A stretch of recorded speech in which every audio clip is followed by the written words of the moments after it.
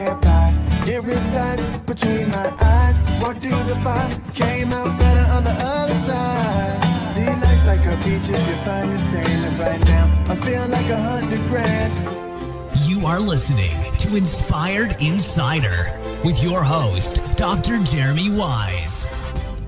Dr. Jeremy Weiss here, founder of InspiredInsider.com, where I talk with inspirational entrepreneurs and leaders. Today is no different. I have Mark Gascoigne of Trampoline Branding. And Mark, I always like to point out other episodes people should check out of the podcast before I formally introduce you. And, since this is part of the Top Agency series, some of the fan favorites, I did one with Todd Taskey. He has actually a podcast called the Second Bite Podcast. He pairs private equity with agencies, and he helps sell agencies. And he calls it the second bite because some of the founders that he works with, they make more on the second bite than they do on the first, because the private equity sells again, and the owner rolls in equity into that. And it's interesting because he talked about valuations, selling agencies and everything like that. I also did a fan favorite in the agency one is Jason Swank. He built his agency to over 8 figures and sold it. And then he's been buying up agencies. And he also talks about kind of the valuations and what he's seeing and his experience in the industry. So those are really interesting episodes, that and many more on InspiredInsider.com. And this episode is brought to you by Rise 25. And at Rise 25, we help businesses give to and connect to their Dream 100 relationships. And how do we do that? We actually help you run your podcast. We're an easy button for a company to launch and run a podcast. So we do the strategy, the accountability, and the full execution. Mark, we call ourselves kind of the magic elves that are working in the background, running around, making it look easy for the host and the company so they could just do the show and build relationships and run their business. So, for me, the number one thing in my life is relationships. I'm always looking at ways to give to buy my best relationships. And I found no better way over the past decade to profile the people and companies I most admire and share with the world what they're working on. So if you've thought about podcasting, you should. If you have questions, go to rise25.com. And I'm excited to introduce Mark Gascoigne. He is CEO and founder of Trampoline Branding. There are over 24 people, and he took his first agency job. Mark, I don't want to age you, but as account executive in Vancouver over 30 years ago. And I know there was a certain point you were going to get out before a certain age, but I guess you're just loving it too much and you're still going. He describes himself, at least on his website, I love his description, Mark, is he's been an ad guy long enough to know a good ad, but too long to make one himself. So which will go into the conversation of succession. But Mark, thanks for joining me. Yeah, Jeremy, great to be here. Talk about just trampoline branding for a second and what you do. And I'll pull up the website here because I love the branding, even the your logo and the red. So obviously this is what you do, but talk about what services you offer and what you do. Sure. Just a couple of comments on your intro. It's actually not over 30 years. It's exactly 30 years. Well, someone may listen to this next year, so then it'll be over 30 years. So, and the other thing I would say is that, advertising is something that's very trendy. So when you think about trends, you think about things that are trendy, they tend to be created and promoted by youth. And so, I think it is a young business. I recognize that early. And what you're referring to is when I quoted, I wanted to be out of the business by the time I was 50. So I failed that one. But what I did know is that there's people around here, a lot more smarter people, younger people, more in tune with what's going on, that are much better at creating the ads themselves. So we have teams of copywriters and art directors and web developers and strategists that work on that stuff.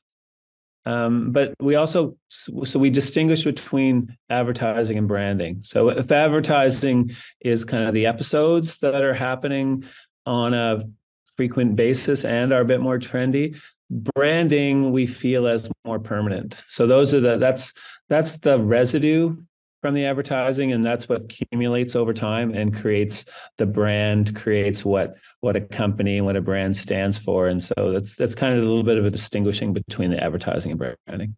What type of clients do you tend to work with?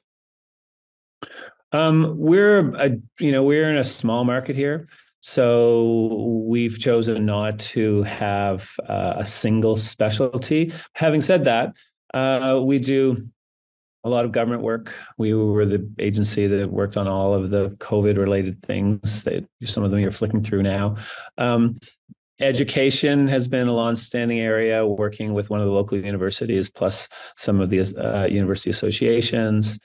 Tourism is an area that we've worked with just about every DMO, a destination marketing organization, the provinces, the cities, the regions, and we'll continue to do so. And then, whatever the other thing that we tend to pride ourselves on is recognizing who the good clients are in the region. And when I say clients, I use clients as the individuals. So people that do believe in full service agencies and do believe that good creative can help their businesses grow. Those are the people that we follow when they go to new places, and they seem to tap us when they land there. Yeah, I want to talk about some milestones, but first, I notice right here on this tabletop is Ogilvy on advertising. So I'd love to hear some of your influences, whether it's book or mentor, in the industry. Yeah, it's it's a little bit staged, that, and I'm glad you picked up on that. So it's the notion that if you look at all of our work, we're very much a modern agency and very digitally focused in the media and in the creative that we create. But it's that old adage that the more things change, the more they stay the same. And every young person that comes here, I say, listen, spend 20 minutes and flip through this book, because you'd be amazed with how things. It's timeless. It is timeless for sure. I mean, I geek out on direct response copywriting and things like that. Are there any other books that you recommend people check out in this branding, advertising, copywriting world? Sure. Yeah. Adam Grant's book from last year is I think it's an unbelievable book. I haven't checked it out. I listened to Give and Take, but not his newest one. His book from a couple of years ago is it's about change. It's basically about how changing your mind or something like that. That's a great book, because I just think it's a very good. Think Again, is it? Is that the Think one? Again? Think Again. That's okay. Yeah. So he's got Give and Take, and it looks like Originals. I didn't even know he had this Hidden Potential book. I think that's him. And then Think Again is the newest one you're talking about. Yeah. Okay. That's a great book. Besides Ogilvy on advertising, the Love Mark, a book from years ago. I tend to like the older books, but I also Love Mark. What's that? Love Mark. It's a book written by a guy who used to run TBWA out of Paris, and it's again back to my point about advertising being what you do in the moment, both campaigns, the trendiness, freshness, and then it building brands, building love marks, trademarks. And so it's a very good book for that kind of stuff. That's great. I'll check that out. Not heard of that one. Let's talk about milestones. I know we are talking, there's, pre-COVID. It's like, I don't know why it's marked by COVID at this point, but yeah, it's pre-COVID, during, and then after. But what about a milestone when you first started? Right now you get larger clients. What was a milestone when you first started of how you got one of your first, key clients? There's been a few. Actually, my most visceral milestone, I would say, is actually not getting a client, but it was after a few years. And when you're running an agency, especially start a small agency and a mom and pop type. Literally, we were, because husband and wife founded and ran it for so long. My partner Leslie. And so, we tended to touch everything when we were a dozen people. And I remember when we got to a size where the first time I saw what I would say an ad, what we say in the wild. So, an ad out in the marketplace, a billboard or whatever it was. And I didn't even know we were working on it. And it's kind of that would be a pretty special moment, sort of that notion that, lots of things can happen without you. And in this case, it happened better, which was awesome. Talk about starting the company with your wife. So it wasn't done on purpose. As you said before, we both basically started our careers in Vancouver. We're from here, but we ended up in Vancouver right after university. And when we moved back here, it wasn't our intention to work together, but we were just kind of brought together. I joined what became Trampoline. It was originally called Page and Wood. And then Leslie was working already for another agency, and she quickly realized, I don't want to work anywhere else. And we have a chance to make something that's going to work for both of us. So she came over, and then the two of us became partners with the existing people. And then we changed it to Trampoline, and that was in 2004. And then in 2007, we bought out the two partners who were kind of at the age we are now. So it made perfect sense. And now we're in the process. You asked me before about sort of themes, things that are keeping me up at night. Succession is that. And you referenced COVID. The past 3 or 4 years have kind of put a little bit of a damper in that, but we're back on that track. Back in 2007, you've went through this you've went through this before, the succession, except you were on the other end of it. How did that process go? Yeah, it was good. It was a perfect storm. They were ready to finish, and we were ready to start. So it's going to serve us well, I think, going forward about what to look for in the succession. So, we're not in a desperate hurry. We're not looking for just a really quick exit. We're looking for the right one, and we're lucky enough to have a really good executive now that can basically run the show. So it could be the form of employee buyout, or we could be shareholders for a little bit longer, or someone could come in and emerge. So we're just open right now to various scenarios. When you look back in 2007, what would you do the same now going this time around for you, and what would you do differently?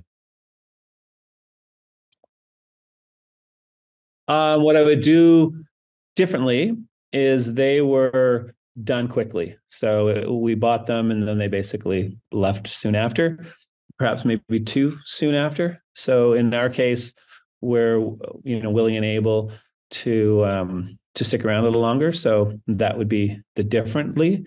The same would be to put it in the hands of some people that are really ready to run with it, not hang on to it. So even if we're still around, still have influence, still have equity, whatever, definitely just give the steering wheel to somebody else. And, you can't both have your hands on it.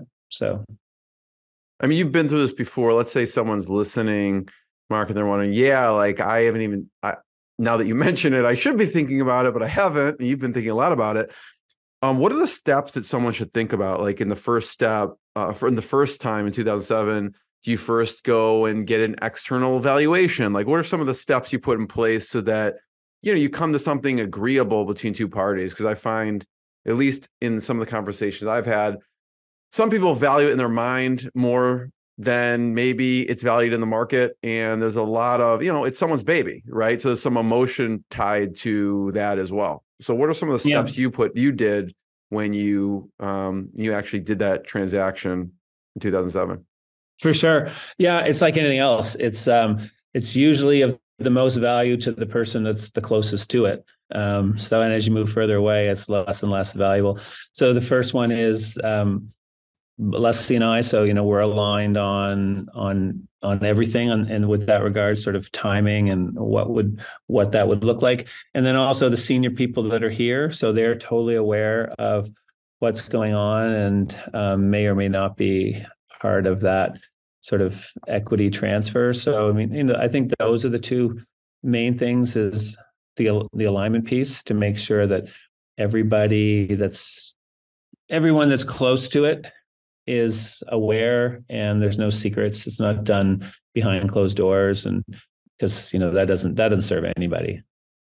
Were there service professionals that you brought on, like externally, to evaluate the company, or who did you bring in externally to help with the process? We're pretty lucky that we've had the same accounting firm for several years. They've seen us through the ups and the downs. We have sort of a strategic business advisor, the same thing, that helps us. And and also we're part of a network across Canada called TCAN, which is the Trans Canada Advertising Network. And so we have a peer group that we get to talk to formally and informally, and a lot of them are at the same stage with their businesses. So there's a lot of sharing of information and best practices and experiences. So that's been very helpful. Yeah. What did you see back then, and what do you see? I don't know if you see differences now with how the agency is valued based on multiples of EBITDA. What were you seeing, ranges then versus now?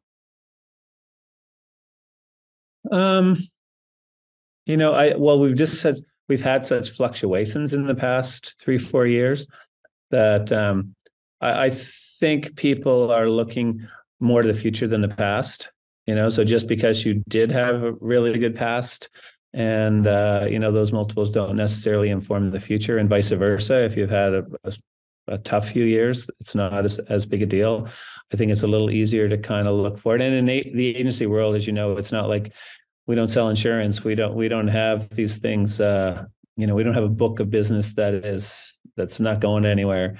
So much of it is just dependent on the people there. So now, luckily for an agency like us, we've been there long enough and it has a track record and an awareness in the marketplace that we tend to get our fair share of stuff. So, but I would say that's it. I think it's more about the optimism and how you're trending how you're trending forward, as opposed to how you've done over the past 10 years. Right. They're looking at the past couple of years, and you're trending in a certain direction for revenue. And then what have you seen as ranges of multiples for sale of agencies? I think agencies are probably somewhere in sort of 5 to 6%, 5-6 times. It's not 10 times. It's not like subscription service businesses that or financial businesses like that. I think it's probably more in that range. Yeah, not like a SaaS company. What about, you mentioned obviously you started this with your wife. What were the different skill sets that you brought to each of you brought to the table, and how'd you divide responsibilities? We both were what we call suits. We're both client service strategy side of the business. She tends to be much better at process and sort of the working, on the projects, and I tend to be better on the sort of strategy and coordinating, sort of taking strategy into creative side of it. So it's kind of worked well, and we split up the clients that way. And now I don't really work on any clients. It's only that and the BD side of it. So we naturally had different strengths and didn't trip over each other too much in the beginning. So yeah, it kind of worked out. What were some of the key hires you made? Like you said, you started off smaller. Now you have a bigger team. What were some of the key hires along the way? And how you grew? Yeah, I'd say, when we joined, it was a creative only shop. We were creative and design, and now we're full service. So we early on in the 2000, the noughts, I guess they are late noughts. created a web department. So we've had a web department probably since 2006, 7. So it's coming on 15 years. Soon after that, a media department. And so those would be, and we've continued to sort of improve higher up each time, get better quality media directors, web people, and probably the latest one is we now have a creative director he came from another agency, by way of, he was at another agency, then he was a client of ours, and then we drew him back into the business. And so he's basically a partner of ours, so the three of us, and that's fantastic to have an executive creative director. It's an agency that at the end of the day, that's the commodity that we have that is of most value that our clients really can't do for themselves is the actual creative. I mean, they can place media, they can hire a web developer or those things, but the thing that they really aren't able to do is that creative piece. And so to have an executive creative director right kind of in the engine room, we think is a real important piece for Trampoline. As you expanded, Mark, was it because you were just getting demand from the clients for these other services? I'd say it was a combination of that and the recognition that the quality of the whole campaign is going to be that much more impactful if all the players, so the orchestra is all right there in the same pit. They're not in different rooms, and so it was just awkward to have a media shop somewhere else and a web group somewhere else. It just, not that it can't be done, and not that we don't use outside freelancers now, but just on a day-to-day basis, if they're present, you're going to think about it. So the web execution online doesn't become an afterthought, and creative isn't done in a vacuum without thinking about what's going to be the best media execution for that target and that geography. So just having them present, ever present, we feel is a better quality output. You mentioned, bringing on director, and then it sounds like the director was brought on also as a partner eventually. How did you structure that? And you don't have to say numbers, but I'm curious on, is they have to be there a certain number of years, and do they have to buy in? How does the structure work to introduce a partner into the business? So at the moment, we don't have any other partners besides Leslie and I, Gotcha. Equity partners, and so we're working through that, and that may change over the coming months and years. I think it's less longevity and just more, knowing the fit. And back to what I said before, when we were ready, it's just, your station in life and your capacity and eagerness to build something. So, those would be for some people that might be a few years, for some it might be a few days. I don't think it needs to be a hard and fast kind of apprenticeship into ownership. When I look at your website and the team, one thing that sticks out is a director of operations. And I figure that is a really significant hire. Someone who's overseeing the operations. At what point did you decide we need a director of operations? And I'm curious what exactly you were looking for in that position. Yeah, our director of operations, Larry, he came through the business. He was a designer back in the day, and it's at the end of the day, we're a production facility. We're producing stuff, and so it's there's a bit of chaos in the conception of it, and the creation of it. But then a lot of moving pieces. But then it needs to get into production. It needs to move along in a process. Because it needs to be packaged up and shipped out at some point. So to have somebody that is, not beholden to the client, not beholden to the creative, not beholden to the media, the strategy, that's kind of above or beneath all of that. And that happens pretty early. I would say that happened as soon as we went from just being a creative shop and had all the other pieces. So what if someone's looking to hire a director of operations? What are some of the attributes that you have found, in Larry or anyone that would be paramount to be successful?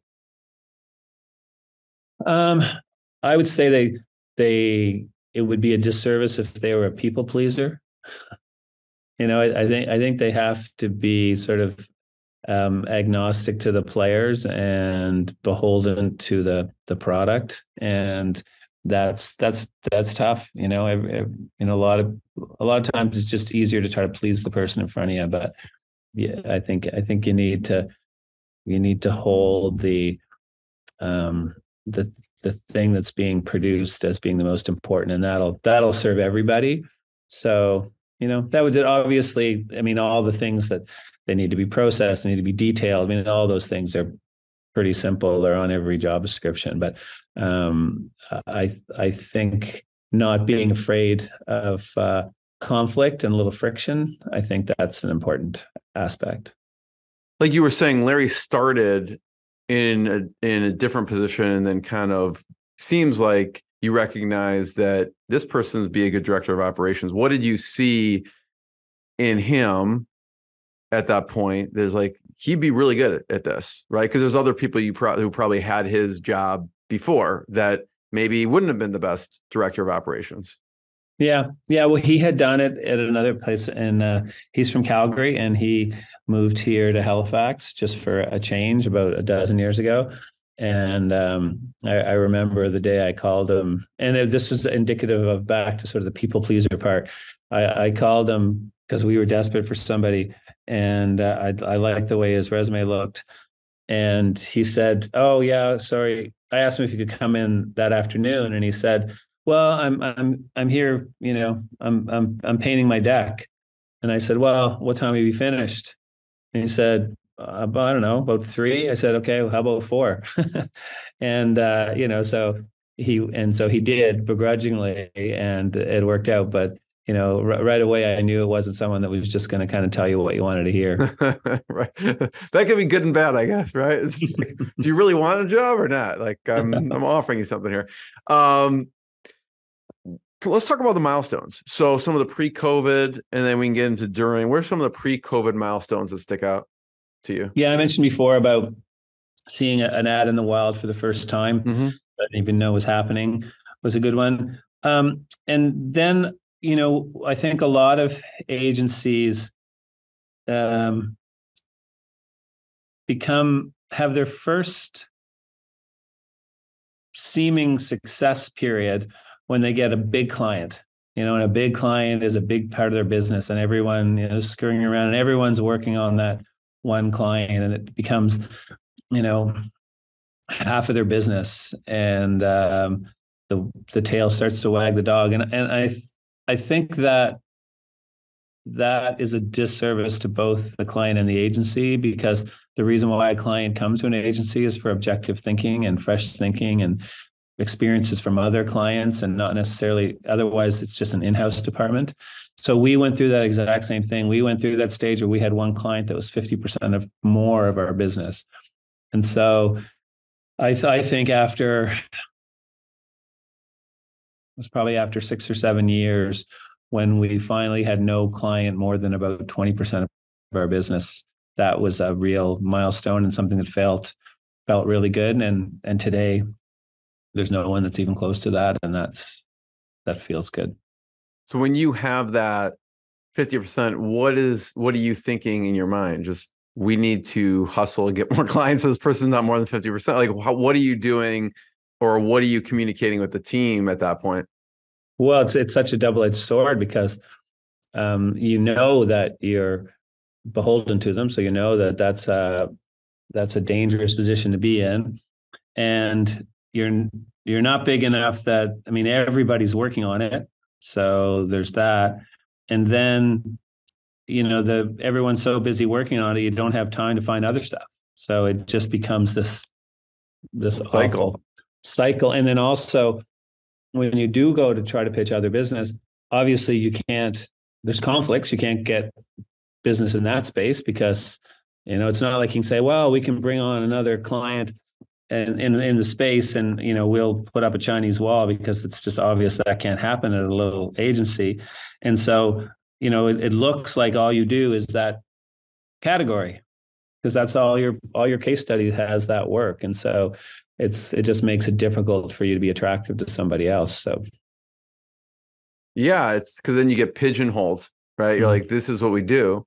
So then how do you break out of that? How did you eventually go from, okay, there's 50%, now it's, only our biggest client is 20%, and then not even close to that? You know what? There was a conscious moment where we, for one thing, is we resigned that client.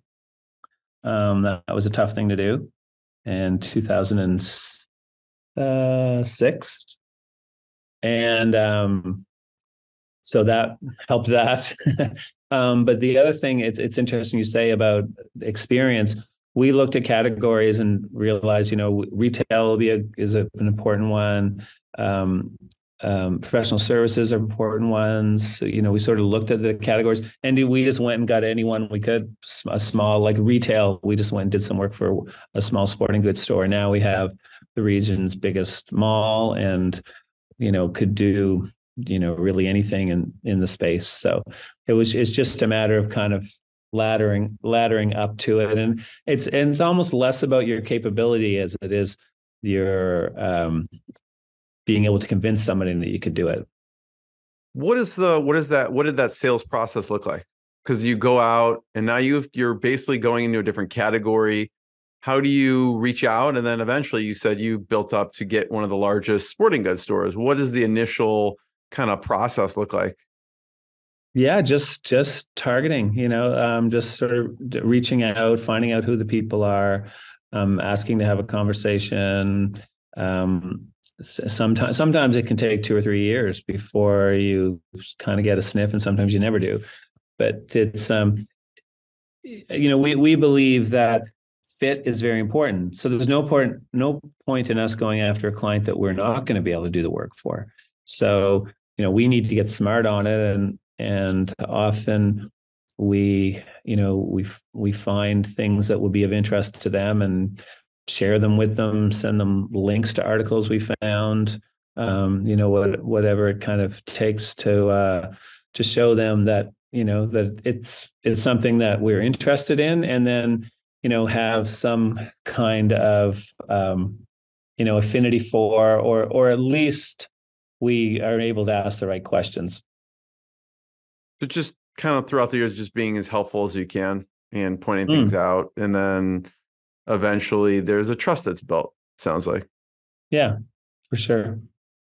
So pre-COVID, during COVID, what sticks out as a milestone? Yeah, well, I'll tell you what was really heartwarming about during COVID is, I don't know about your own sort of buying patterns, but it seemed that a lot of us kind of retrenched back to who we trusted. People weren't changing.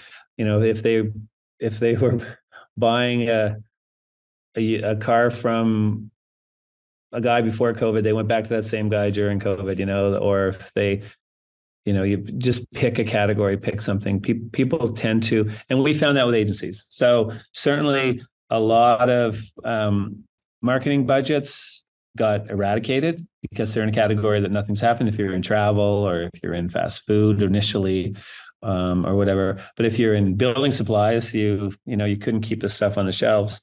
But we found that clients that we'd had for a long time certainly didn't leave us, and some clients that may have, recently not, we hadn't been working with, came back. And so that was, that felt good. That there wasn't a ton of new business out there, but the stuff that was, they were kind of just saying, okay, you don't have to pitch it. We're good to go. Let's get going. And then what about post-COVID? It's it's definitely taking a little while to sort of the traction, but I think one thing that we're very optimistic about and happy about, and we've seen from 2 or 3 clients that have, over the past 10 years, pieced up their work, into all the different so-called specialists: media, creative, web, SCM, SEO, PR, whatever. They are coming back to a full service agency. And it could be an AOR relationship, or at the very least having someone to help quarterback it all. They were just getting exhausted with trying to coordinate all those pieces, because so many, we all did, clients, agencies, had so much turnover. So that it made it difficult for the clients to even know who those suppliers might have been, and then even within those suppliers, that some of the pieces changed. So we're seeing kind of a back to the old agency days, which is we're happy about. One of the campaigns that stuck out for me when I was researching is Get Up There. Can you talk about that?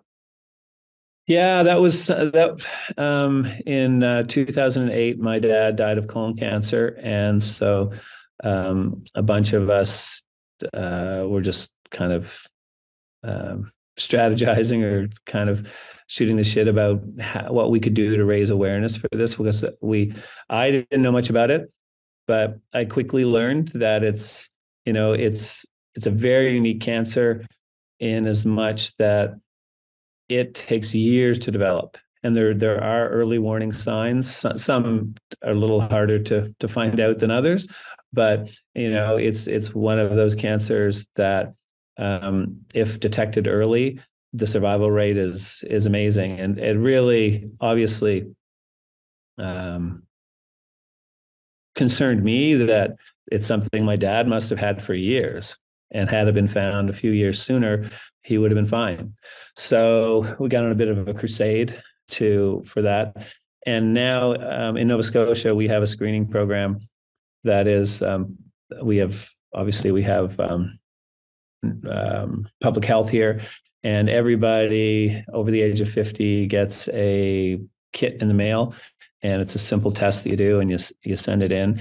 And if it pretty well 100% guarantees that you're not going to get it if you go through the program, or once it's detected, then it can be dealt with, hopefully at an early stage. And so that's something that we have been doing now for 15 years and will keep doing forever. And then what are some of the things you do around it? I know I've seen the videos out there, right? So what kind of media and things are you doing for the organization? So it's been very much, and we have a mantra around here that advertising is the last thing we do. And what we mean by that is that it's the best form of, at the end of the day, sales is everything, or change of behavior.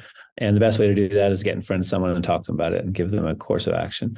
So obviously you can't do that to everyone, and that's why you have advertising. But there are lots of other things in front of that. So over the years, we've had a fundraising campaign that's been going, an awareness campaign every March, and working with a local hospital, and we've raised millions of dollars for that. And so, that's that classic old type of marketing where you get, it's a lot easier to have 100 tables of 10 and sell 100 tickets than to go to sell 1,000 tickets. And so, we have a legion of people out there that are now part of Get Up There, who raise funds and awareness.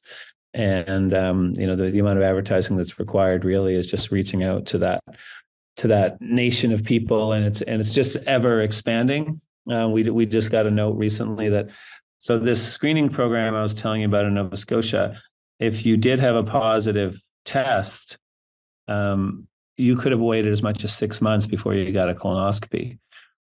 The money that we've raised over the past few years has outfitted some colonoscopy suites that are now dedicated strictly to people that have that are part of that program. So now the waiting list is 2 weeks. So if you did It's amazing. the test, got a positive response, you would have a colonoscopy within 2 weeks. And so that's from the money that we've That's great. Here. So Thanks for sharing that. I'm sorry to hear about your dad. And what's a lesson you learned from him? He once said to me, because I'd done a few things earlier in my career. I was in the ski business. I worked in the resort business. I liked the marketing side, working for companies. He did say, before you're 40, make sure you're doing something you love to do. So I definitely got involved in advertising before then. So as I said before, I've thought I might be out before I'm 50, but it's okay. Mark, I have one last question before I ask it. Just thanks for sharing your journey. Thanks for sharing your stories. Everyone can check out trampolinebranding.com to learn more. My last question is just some of the organizations and people that have, been mentors to you. I know you mentioned TCAN as one. What organizations and people have influenced you in your journey? There's a sort of the grandfather of advertising in Canada. His name's Frank Palmer. He's based in Vancouver. He's been a great mentor over the years. He's got a couple of books out there. He worked for an agency called Palmer Jarvis, and then he was bought out by DDB. And it's funny. I said we're part of TCAN, which is it's a network of independent agencies, although he has been kind of the chairman ceremonially for the past 20 years, even though he was part of the DDB network, because he was such an entrepreneur. I think that I was talking to someone the other day, and he was lamenting over the fact that it's so hard to find marketing people in companies for companies, and he was saying that they tend to be islands on their own within the companies, and it's hard to integrate them into the companies. And what are kind of the characteristics you should look for. And the good marketers really are generalists, because if they're good at something, then they're just going to do that thing at the expense of everything else. But if they're kind of a little bit good at everything, then they're going to be much more willing to go and find the best at those things. So I think that agencies are the best when they're generalists, because we're not going to pretend that we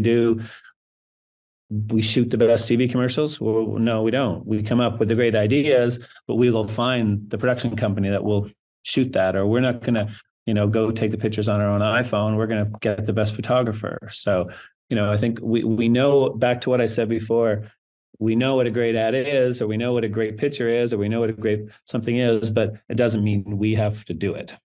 And so that's probably the best lesson that I've learned over the years.